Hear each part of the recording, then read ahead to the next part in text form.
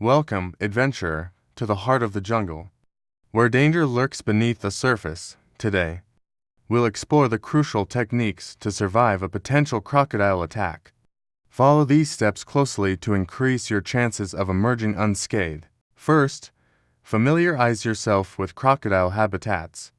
Avoid venturing into murky waters, especially near river banks, estuaries, and mangroves, as these are common areas for crocodiles to dwell. Safety in numbers is key.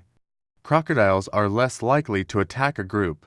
Stick together with your fellow adventurers, and be vigilant as you navigate the jungle.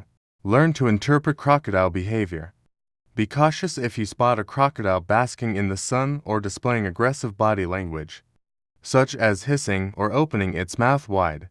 These are signs of potential danger. Minimize your contact with water sources. Crossing rivers and streams cautiously will reduce the risk of encountering crocodiles. If possible, use bridges or other safe crossings. Make your presence known, clap your hands, talk loudly, or use any available noise-making device to alert crocodiles of your presence.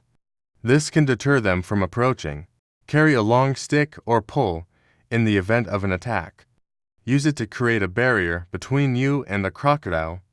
Aim for its eyes, nostrils, or throat, as these are sensitive areas. If a crocodile is approaching, climb the nearest tree.